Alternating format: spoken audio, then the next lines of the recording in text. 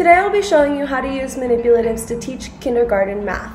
Manipulatives can be used to make what students are learning more concrete because it's visual and tangible. And today you'll see how to use math manipulatives to teach addition, subtraction, and multiplication.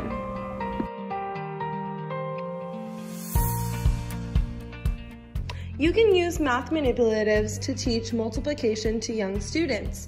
For example, take the problem 3 times 3. Sierra, my student, will demonstrate.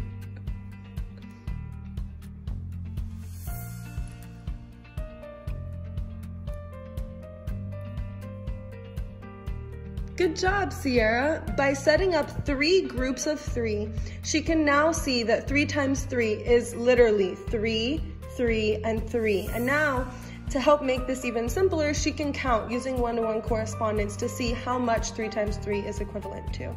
She will now show you with 5 times 2.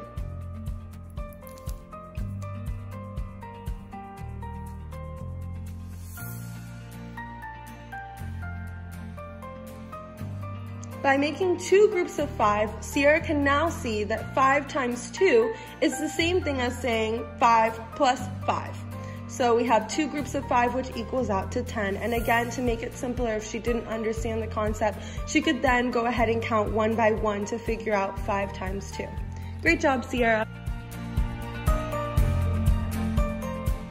I'll be showing you how to use math manipulatives to solve subtraction problems.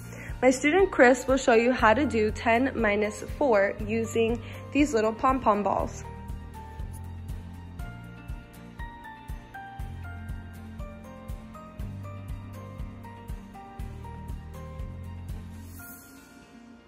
So now that he has a group of 10, which he counted out, now he can take away 4 pom-pom balls.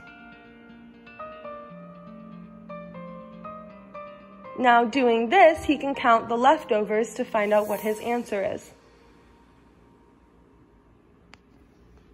1, 2, 3, 4, 5, 6. Good job. Now he'll show you 8 minus 3.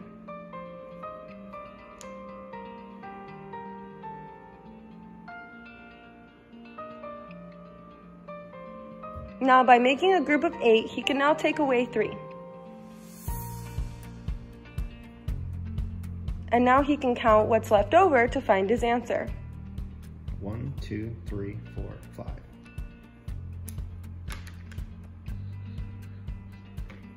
Awesome, good job. Lastly, my student Evelyn will show you how to use math manipulatives to conduct addition problems. She will now show you 2 plus 3 using her math manipulatives.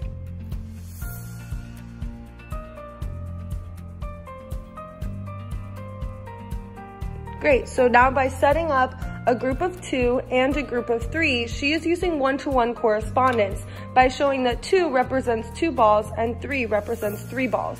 And by counting them all, she comes to her answer. Go ahead and show us 4 plus 5.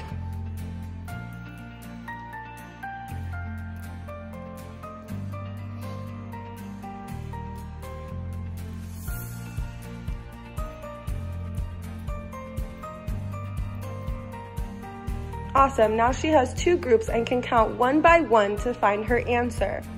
Again, this makes all of these math problems more concrete because they can physically see the items, touch the items, and match them so that they correspond with the numbers represented on their page. The amazing thing about manipulatives is that you can use almost anything. And usually in classrooms, you'll see these small little counters being used. However, today in this lesson, you saw us using pom-pom balls, buttons, and these little glittery balls.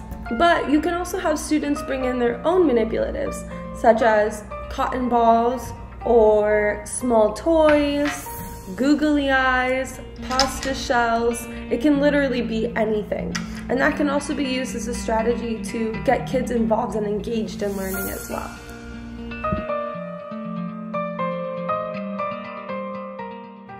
Hi, welcome to my classroom. We're going to be learning how to use manipulatives in reading. So a lot of people think that you can only use manipulatives in math, but that's not true. I'm going to show you 2 examples today of how we can use it in our kindergarten classroom.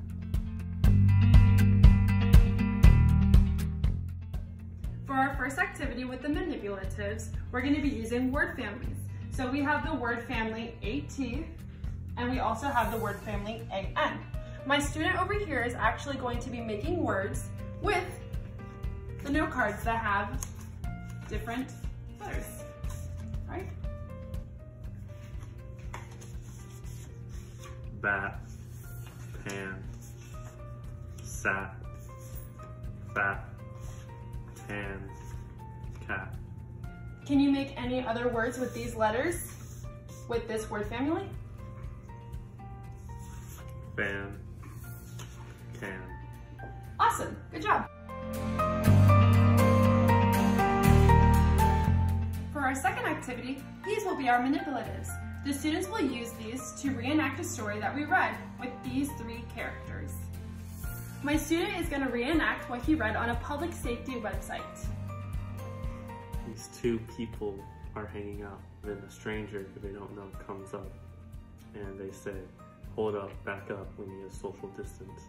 And this guy says, "Sorry about that," and he leaves. So manipulatives can be used in a variety of ways, whether you're using them in note cards and puppets or any other type of way you think of.